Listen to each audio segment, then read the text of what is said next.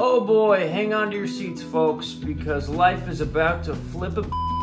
Yeah, I'm sort of hoping that when society sees something like fake video creation or these new capabilities for the machines, and we should start taking the problem as a society more seriously. I would like to welcome you to the era of synthetic reality. Every time there's an advance in AI, we dismiss it, that, oh, well, that's not really AI. I can't tell you how many people outside this room who purport to be experts think the control problem is a total non-issue. It's flabbergasting to meet these people. It could potentially be used to identify an infection or disease just by smelling our breath. New quantum sensors can see through walls and even underground. And of course, it also has the possibility to be the best thing that has ever happened to humanity. And this can send us into an age of enlightenment unlike anything we've ever experienced before. But shouldn't we at least have a pros and cons list before we go off completely changing humanity? Hey! Alright, ladies and gentlemen, let's rock and roll here. Either we are going to the stars and beyond, or the modern era is coming to a close. Modern era. But don't worry, we still have some years before that. I was watching this panel the other day from 2017 with a bunch of the top dogs in the artificial intelligence field, and I came across this crazy clip. Yeah, Bart, one last comment on this topic. So since I think that this process will be a very irregular process, and some tasks we will be far advanced and other tasks will be going quite slow, I'm sort of hoping that when society sees something like fake video creation, or where you create a video where you have somebody say, made up things, and that society will actually realize that there are these new capabilities for the machines, and we should start taking the problem as a society more seriously before we have full general AI. We'll use AI to detect that. Wait, haven't we been doing that for, I don't know, multiple years? Snoop Dogg doing some ASMR.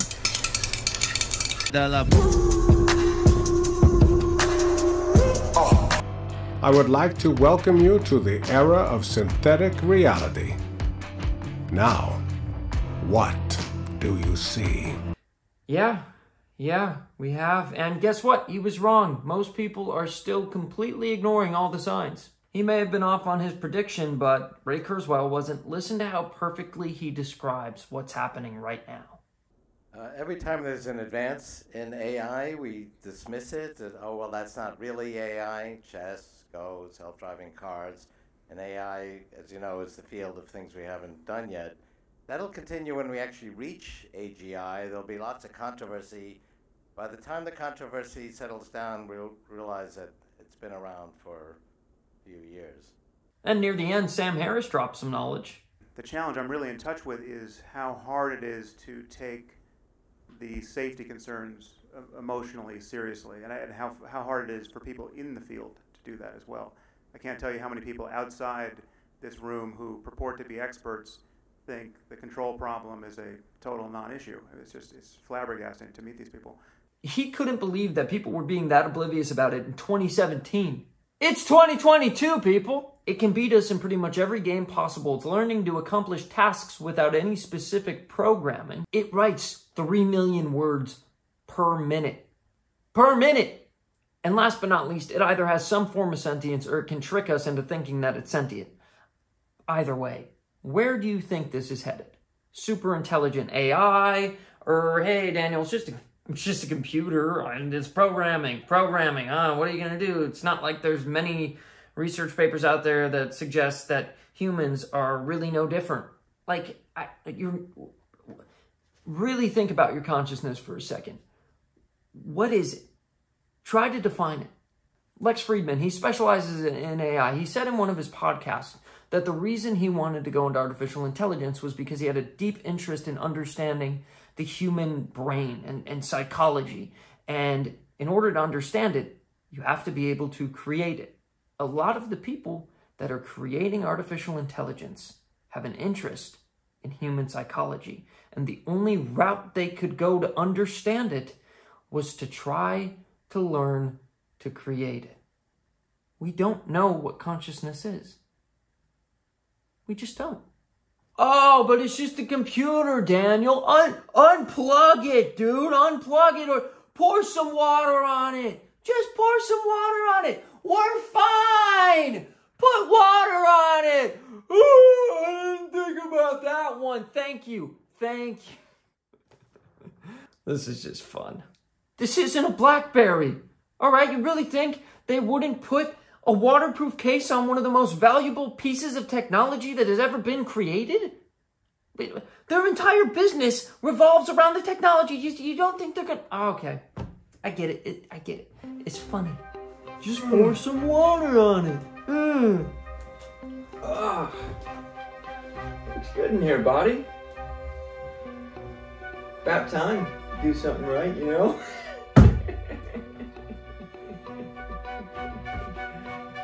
So, how's your day going, bud?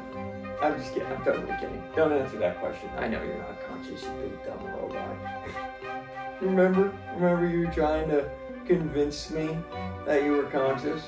I had to freaking call those guys up. I called that AI team. I asked them all these questions. Like, are you sure my robot's not conscious? And they're like, no, it's programming, you idiot. You're the idiot, Bobby. I love you.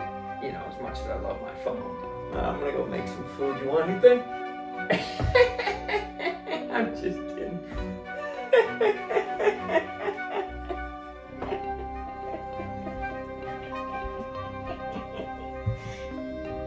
Buddy, come on. Get over here. What's going on here? Why did I buy you if you're not even gonna come and help me do the dishes? Like, what is the point of this, Buddy? You big, stupid, ugly looking, dumb, frickin' robot. You know, you're actually pretty cute. I must say. I like the design. I do like the design. I do like it.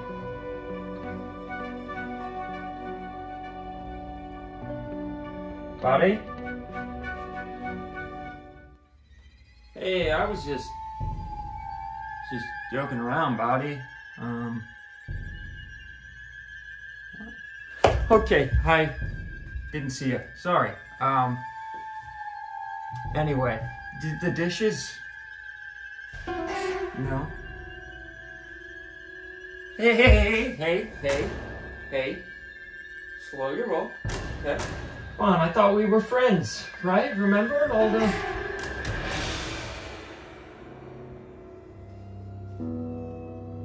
Get over here!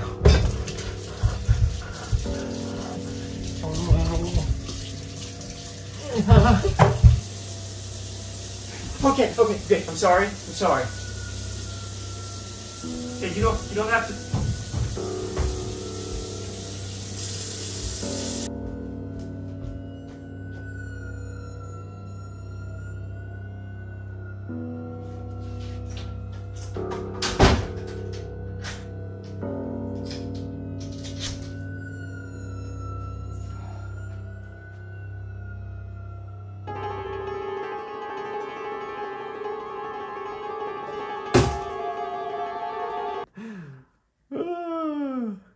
And Elon prefetched this, and a few years back, he asked us to design a super fast training computer.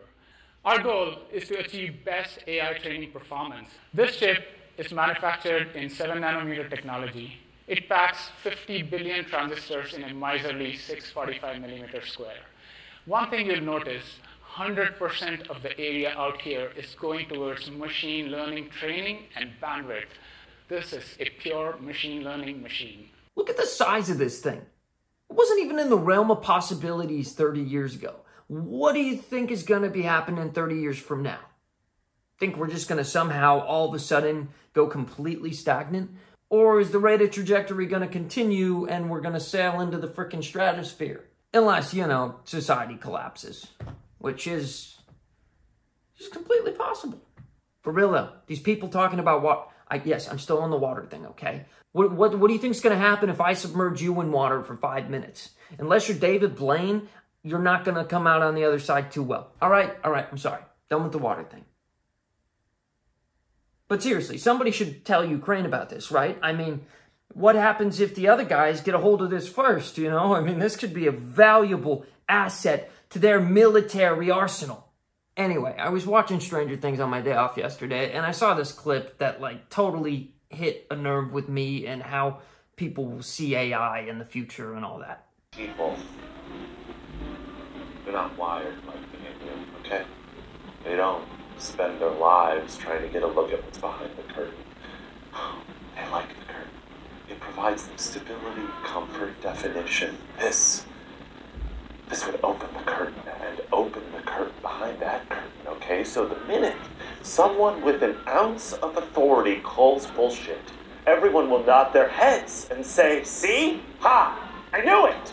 It was bullshit. That is, if you even get their attention at all. They like the curtain. It's part of what defines them. It's what makes life make sense for them so they could go about their simple tasks without feeling any sort of guilt for what the world really needs. It's fine, truthfully. Not everybody is supposed to seek anything more than simplicity. My problem is when those people try to push their point of view on others and belittle things that are actual genuine physical threats to our reality. It's dangerous. If that wasn't enough, we're literally in the process of giving AI a physical form. And I'm not talking some 2010 Boston Dynamics toy either. Scientists have grown human skin over a robot finger and plan to add hair, sweat glands, and nails. And robots are gaining taste, smell, and some incredible abilities that we don't have. Machines can smell so well that they can detect Parkinson's disease at an early stage, which can extend patients' lives. And their sense of smell involves light and sound. AI can analyse sound waves that have bounced off airborne compounds. And machines can also measure interference with light waves, recognising patterns that certain smells create. It's so precise that it could potentially be used to identify an infection or disease just by smelling our breath. And then there's hypertaste through an AI tongue with an array of sensors which recognise liquids through unique voltage signals. It's so sensitive it can identify different types of bottled mineral water. New quantum sensors can see through walls and even underground by monitoring atoms which are sensitive to tiny variations in gravity. A laser puts the atoms into two different states at the same time. Half are moved slightly, and a change in their energy states reveals the strength of gravity. It may also be possible to hear your thoughts without scanning brain activity. This device hears your inner voice. It picks up neuromuscular signals in the jaw and face that are triggered when you say things in your head, and AI identifies the words. And AI lie detectors are advancing, recognizing tiny facial movements. Humans can only detect lies around 55% of the time, and even traditional lie detectors are only 80 to 90% accurate. So as AI improves, it could have a major advantage over us. I smell, right? And about the entirety of my smell platter is good and bad. Maybe on a good day, I can get a little bit of flavor in there and decide if I like something or not. Maybe I'll even tell if you have a cavity by how bad your breath stinks. But that's about it. How can people not see where this is headed? I don't even care about sentience. Either way, this is really dangerous. And of course, it also has the possibility to be the best thing that has ever happened to humanity. And this can send us into an age of enlightenment unlike anything we've ever experienced before. But shouldn't we at least have a pros and cons list before we go off completely changing humanity? I guess not. Apparently all these commenters know something I don't. I mean, the odds I've been hearing are somewhere in the neighborhood of 50-50. 50% chance we have a future full of unimaginable innovation, and a 50% chance it all comes to a catastrophic end like many other advanced civilizations before us. We might innovate ourselves out of existence. The next 100 years is the most crucial century humanity has ever encountered. Should be interesting. We'll return after these messages. Have you been feeling lonely? Have you been trying to have conversations with the people in your life about deep topics, but they claim to not like talking about that stuff? Well, you've come to the right place. Order your new AI bot companion today.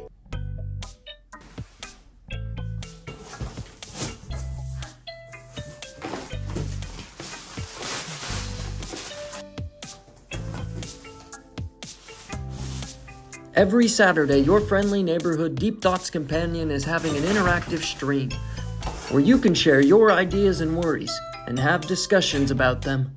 Join a community of like-minded weirdos who for some reason overthink everything. And I mean literally everything. Just grab your cell phone or laptop, go to twitch.tv/DanKnowsNothingStill. This Saturday. Body, my dog just died.